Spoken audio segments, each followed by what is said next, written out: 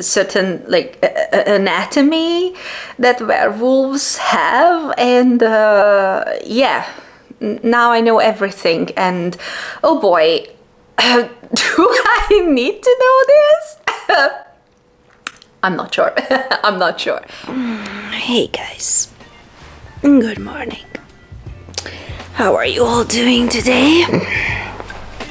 It is 5:30, well, a couple of minutes after 5:30, and it is time to wake up and get out of bed, because today we are doing a 24-hour readathon.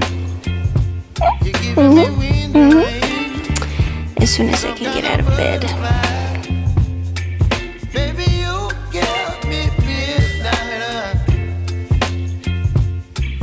My appetite, don't leave me here high and dry. Oh, well, I don't wanna jinx it, baby, and twist myself at the spine. Don't wanna overthink it, baby. It's just twist your body and mine. Baby, you give me ice and fire. You're giving me wind and rain. So much better. Feeling so much better.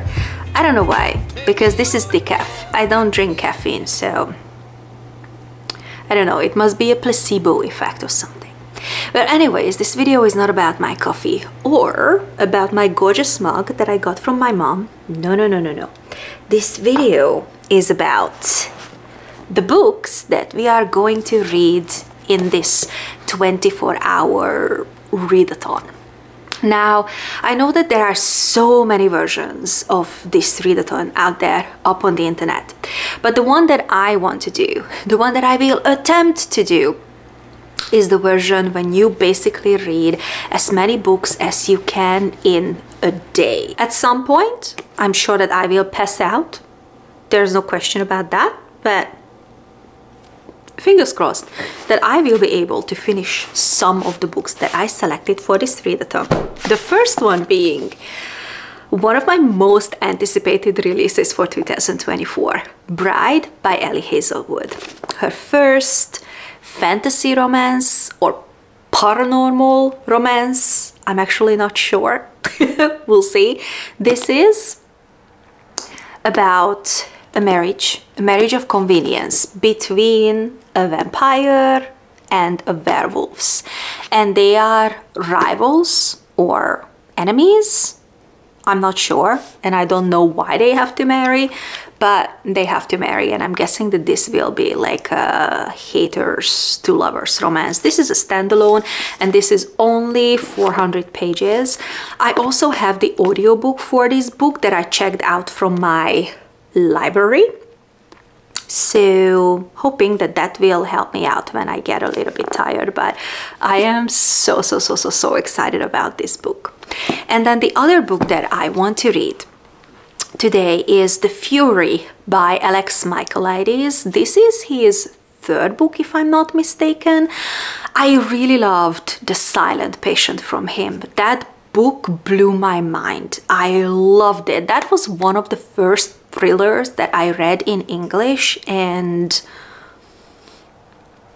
I loved it. I think that was such a fantastic book. I also read The Maidens from him. With all honesty, that was kind of like a partial cover buy, because I think that that book cover is just gorgeous.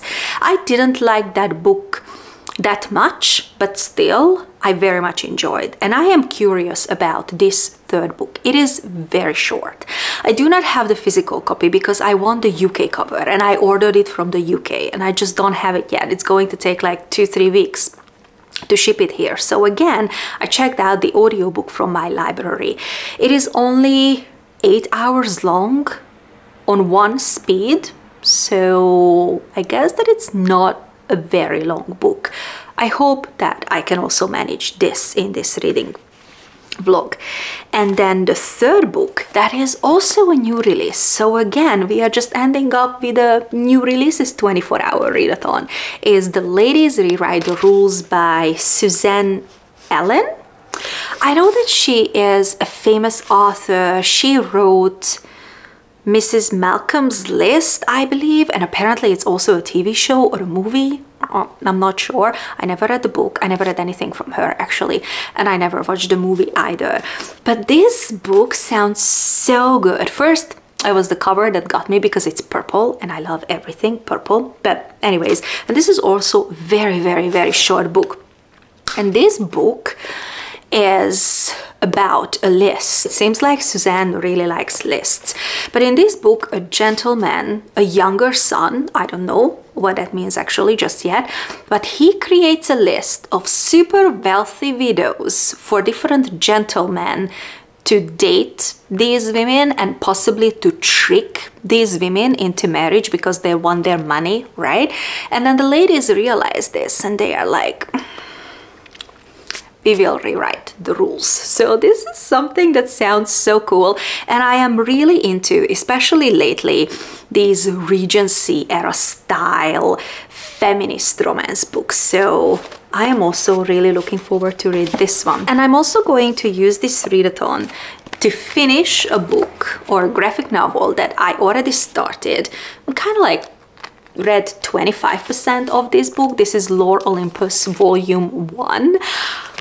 I am so freaking obsessed with this graphic novel series. This is a contemporary style retelling of the love story of Hades and Persephone. And I am loving it. This graphic novel is so fun. I'm having the time of my life reading this book, and I already started and read like about 25% of this book, and I cannot wait to finish this because I adore this graphic novel series. And now with the books gathered, I think that it is time to introduce myself. So hey, hi. Hello, how are you? My name is Zsuzsi. I am the petite reader and I make weekly bookish videos. If this is something that sounds good to you and you like any of my other videos, then I think that you should definitely subscribe to my channel. You are welcome here. The first book that we will be reading is definitely Bride by Ellie Hazelwood. As soon as the sun is up, because we are very, very close to sunrise, I am going to dress up and hit the gym. And I am taking the audiobook of Bride with me because today I'm doing almost everything. I'm doing upper body, I'm doing lower body, I'm doing cardio, I'm doing stretching. So, you know, I need something to keep me entertained. So this is what we are starting with. And as soon as I am back from the gym, I am going to share my initial thoughts with you guys. So see you soon.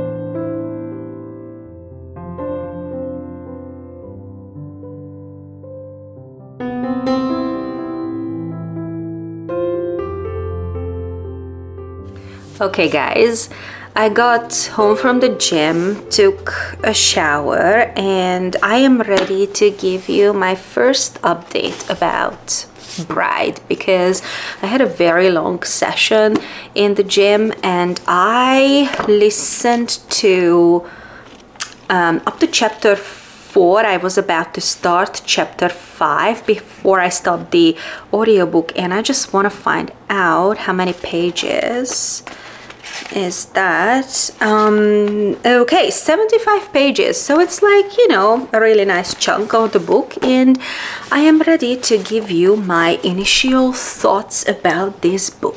The book starts with the wedding that basically the synopsis discusses. So we have Misery, who is a vampire, and she lives in the human world, but she is the daughter of the vampire councilman, because in this world there are humans, there are vampires, and there are werewolves or weres, and they have their own territories, right? But Misery is living in the human world because she has a really good human friend. Now, Misery is about to enter into a marriage of convenience as a pledge of alliance between the werewolves and the vampires, because a couple of years ago there was this huge war between the two species, and so many vampires and so many werewolves died, and they just don't want that to happen again. So they are made this marriage alliance, but Misery has her own reasons why she is entering this marriage. So far this book doesn't really feel like a fantasy to me, or at least not like a high fantasy, because I didn't know. Now I know that this takes place basically in the modern world. So far it's giving me very much like that Twilight feeling, but because it takes place in the modern world there is no world building yet, but we are still kind of, you know, early on in the book, so we'll see how that changes, because so far we don't really know much about the species and about the different alliances that they have and what is exactly their problem with each other. So far that's not clear, but there is no world building in this book. I mean, it's not necessary, but so far I'm just a little bit lost when it comes to the world, and also when it comes to the characters. I just don't understand them, and I don't understand their motivations, and even Misery's motivation, I feel like that stands on a shaky ground. So I'm just a little bit confused. So far I cannot say that I am into this book, but I don't know why, whether it's because of the story or the characters, or because I listened to the audiobook, because, oh guys, the audiobook is not good. It's not good. We have female and male narrators, and unfortunately I don't really like the voice of the narrators and also the narration style. The male narrator, or the man, or how he narrates the werewolf, his name is Low, I don't know, just don't really like it. So I feel like that I'm not into the book right now, but I hope that it changes, because I have a very open mind when it comes to this book. What I find so interesting, and I kind of thought that she was going to do this because she is a scientist, right? That she is incorporating science into the book. Like, we're already starting to, like, you know, discuss the genetic composition of vampires and how they ended up as vampires, and I like that. And our female character is a nerd. She is an IT person, so I actually like that. We have a vampire female protagonist who is a nerd. I really like that. Also, such a small little detail, and I don't know why this stayed with me, but the male character haircut is a buzz cut. Zsuzsi doesn't like that. Zsuzsi doesn't like that in real life. Zsuzsi doesn't like that in fictional worlds. So I am really not into that. But other than his buzz cut, honestly, he is the typical Ellie Hazelwood male character. It doesn't matter if we are in a fantasy world, or is it like a paranormal fantasy, or like a real life romance. For Ellie Hazelwood, every single man has to be tall, like, I don't know, 7 foot tall, and muscular, and very alpha, and very possessive, and very handsome, and just, like, you know, perfect in every way. So we are getting that also in this book. I'm going to take a little bit of break from this book because I want to read the thriller. I am in that kind of mood right now, so I'm going to pick up The Fury, and then I will also continue with this book, but not the audio version, because no, that is not working for me. And once I made some progress with the books, I will pop back in for my next update. So see you guys soon.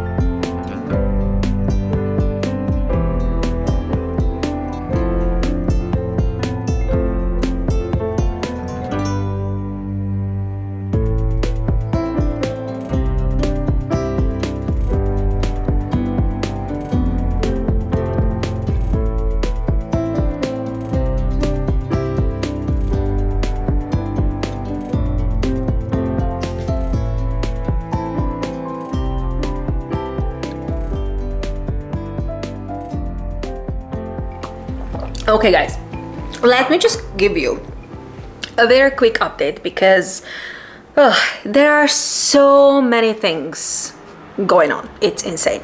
But before I do that, I want to show you my orchid. Oh, careful. Careful, careful, careful. Oh, it's actually surprisingly sturdy, but still I don't want to drop it because I'm sure that the moment I drop this, the pieces will be scattered all over the place. But look at it.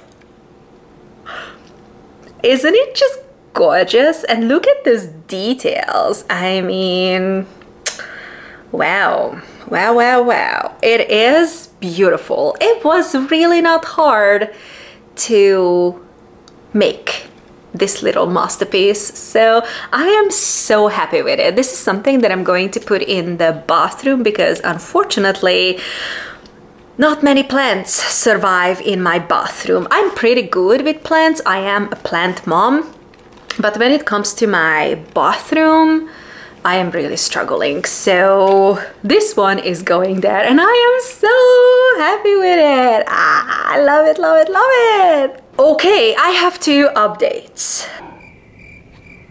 One, The Fury by Alex Michaelides. I've listened to a good chunk of this audiobook. I got up to Act 2, Chapter 2. This book is divided into 5 acts and I think I'm at around 30% in the audiobook, and unfortunately, I've made the decision not to continue this book because I am insanely bored. Bored. This book is about a murder. It is basically a murder mystery. I think it is misadvertised. It is definitely not a thriller. And honestly, even saying that it is a murder mystery, I feel that that's very generous. I kind of feel that it is just a drama, and it makes sense that the book is divided into acts, right? And then chapters within the acts. This book is about a group of friends, and there is this incredibly famous, now retired movie star, Lana, who is, like, you know, super rich, and she invites her friends to spend Easter with her on her private Greek island. So it's just her, a group of friends, and her son. And then a murder happens, and there's only 7 of them, so obviously one of them is the murderer. And honestly, to me, this book feels like Glass Onion 2.0. And I did not like that movie. I loved Knives Out, but I didn't really like Glass Onion. And I am not liking this book either, so maybe it's the whole concept that is not working for me. I don't know. I must say that it is written in a very interesting writing style, because basically the narrator of the book and the reader, they are having a very casual conversation about what happened on the island. Now, I find this book so far incredibly boring, and I just cannot get into it. The audio is not good. I don't know, this is something that seems to be a pattern in this video. Like, thanks God that I didn't pay for the audiobook. I am not enjoying it at all. I don't like the voice of the narrator, and again, I just don't like the narration style, so unfortunately it doesn't work for me. But I am not DNFing this book because of the audio. No, I am DNFing it because it's very slow, and I expected a thriller and I didn't get one. One thing that kept me going thus far, because it's a very short book, so I feel like getting up to 30% is a really good chunk. I enjoy the commentary on childhood trauma and how adults who went through trauma in their childhood, how they behave with other people, how they analyze other people, and also how they look at themselves and their relationships with other people. It is so spot on. It is so well written. I immensely enjoyed that part, but unfortunately it's not enough for me to continue this book. I feel like that it is a hard DNF, and I don't think that I will ever pick this book back up. I need to look at the UK website because I ordered this book from the UK, right? If I can cancel my order. I think so, because they haven't shipped the book yet, so fingers crossed that I can actually get my money back, because I don't think that I will pick up this book anytime soon, or maybe ever again. Okay, the next update that I have is about Bride. Oh guys, I'm loving it. I'm loving it. I'm here for this shit. I'm loving it.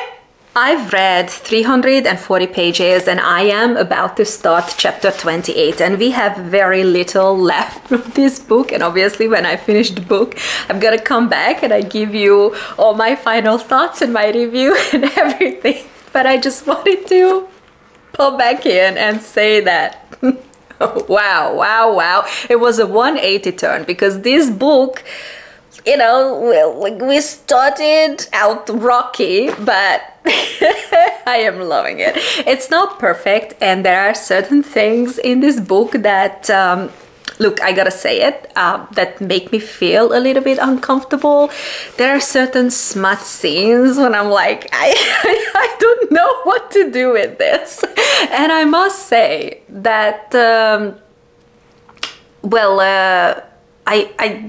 I didn't know about, like, certain bedroom habits that werewolves have, and certain, like, anatomy that werewolves have, and yeah, now I know everything, and oh boy, do I need to know this? I'm not sure. I'm not sure. But I am thoroughly enjoying this book. Wow. Like, considering that this is her first fantasy, okay, she didn't have to do world building, but still, wow.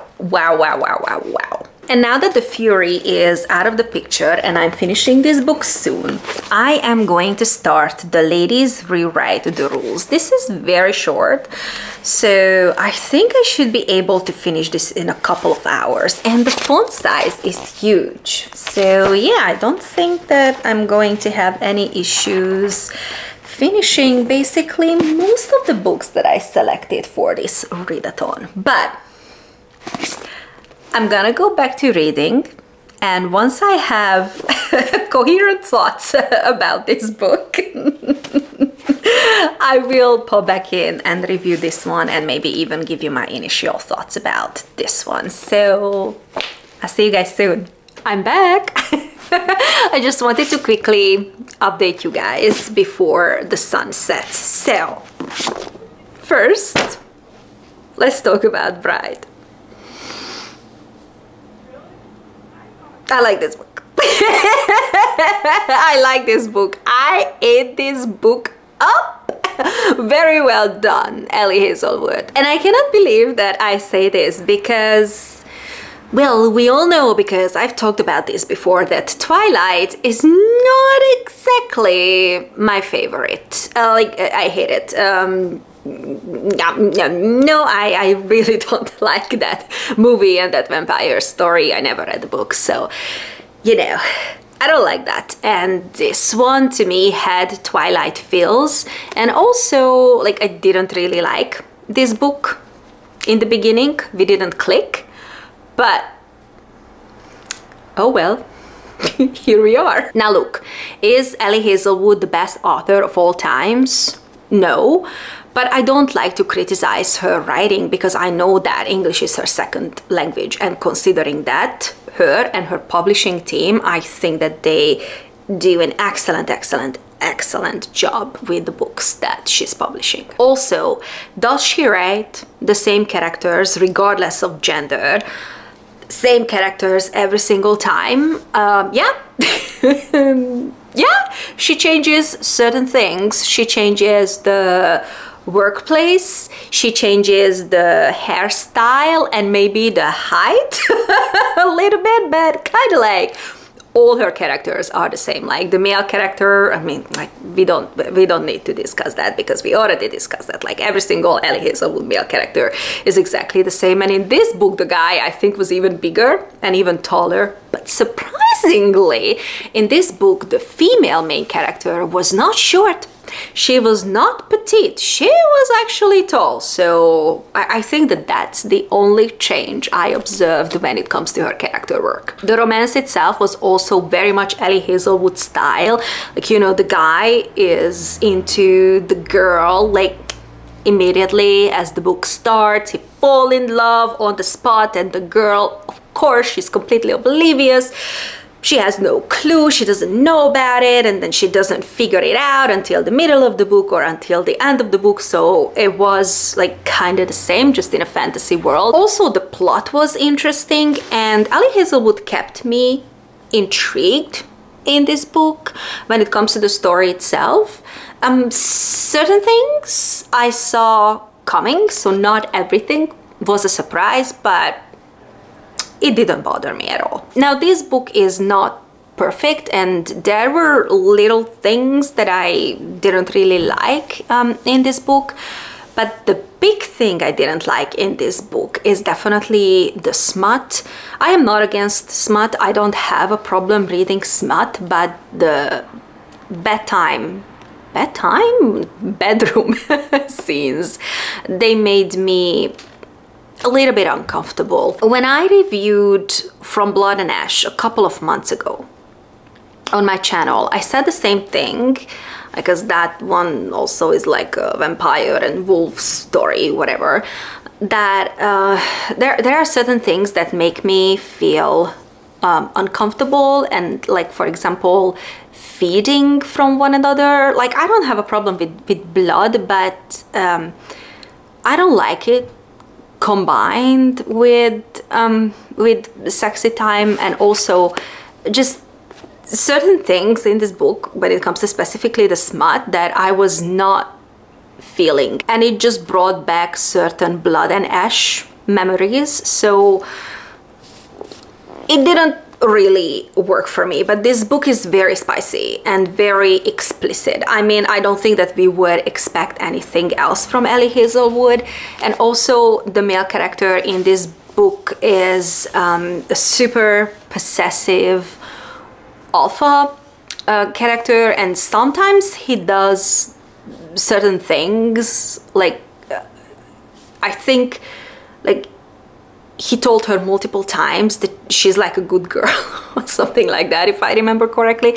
Like, certain things I don't like, and it makes me feel uncomfortable, but I will not let that ruin my overall enjoyment over this book. So honestly, I highly recommend. I think that this one was very nicely done. And that end scene, guys, do you think that we get a sequel following a certain other set of characters? Let me know what you think in the comments down below. Alright, that one was Bride, luckily a success. And now let's discuss The Ladies Rewrite the Rules. I am very early in this book. Chapter 5. I am about to start chapter 5, so it's like page 54. I still have like a good like 200, a little bit more than 200 pages to go in this book.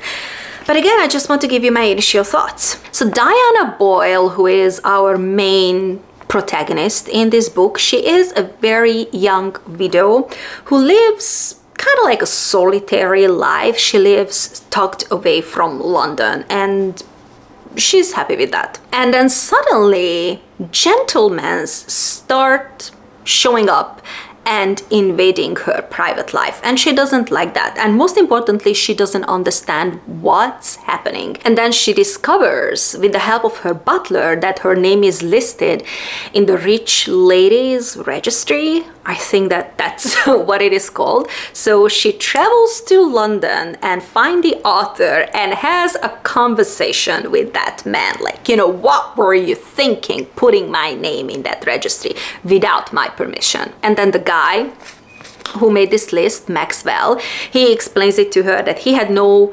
malicious intentions. He's just trying to help out these younger sons or younger gentlemen who doesn't necessarily have the financial situation to find suitable wives. So apparently no bad intentions involved. But then Diana decides to write letters to every single woman on this registry. And then the ladies have a meeting. They come together and they decide to turn the etiquette upside down. I don't know exactly what is going to happen because again, I'm very early in the book and we are just like, you know, just gathering and deciding what to do. So far, I am enjoying it. This is my first book from the author, so I didn't know what to expect when it comes to her writing style. And this book is super short, so I don't think that we will have very deep feminist discussions. I don't know. Once I finished this book, I will definitely pop back in and share my thoughts with you guys. And also I am going to start reading, or I should say finishing, Lore Olympus. And I know that I am going to love this graphic novel. It is not a question. It is not a question. So soon I will pop back in with probably my final reviews in this reading vlog. So see you guys soon. Well guys, welcome to the last segment, to the last update of this 24-hour readathon. It is now very late, but I finished both of these books and I wanted to give you my final thoughts. I am about to pass out. I am so incredibly tired. I had a long day. I woke up early, but it shouldn't be a problem because usually I wake up at 5:50 or 6 a.m. So, you know, waking up at 5:30, it was not really a problem. But I had a long day at the gym. And then also I try to stay a little bit active, you know, while reading the books, and also reading / listening to 4 books. Honestly, it is hard. It was hard. Even if you love reading, even if it is your biggest hobby, I really pushed myself today, but I don't mind because, you know, when we conquer these little challenges in our lives, then you just get that I'm a winner feeling at the end, and that is definitely how I am feeling. But I am ready for my shower and I am ready for bed. But back to these 2 books, I promise I will try to review them as coherently as I can. Okay, the first one, The Ladies Rewrite the Rules. Honestly guys, I really like this book. It was just a fun and a very delightful little novel. This book is a mix of a lot of good things. We have a very cutesy romance in this book. We have characters that are so lovable, that are so easy to connect with, and we have characters from all backgrounds, all situations, all ages, and I absolutely love that. But what I love the most about this book is the female friendships. The romance in the book was very cute and very swoon worthy, but it was not the center of the book, and I liked it because the center of the book was the friendships that these women, again from all different ages and backgrounds, were able to form in an era where women's choices were definitely very limited. And despite that, they didn't see themselves as competitors, you know, competitors for the man to get the best match and to get the best marriage deals. No, they actually became genuine friends who helped each other throughout the story. While I don't think that this book will ever make it to my favorites list, honestly, it was a very fun, very short, and a very light read that relaxed me, and I had fun with it, so I would recommend it. And I think that I will read other books from the author. And then Lore Olympus. Guys, I adore this book. I adore the whole series.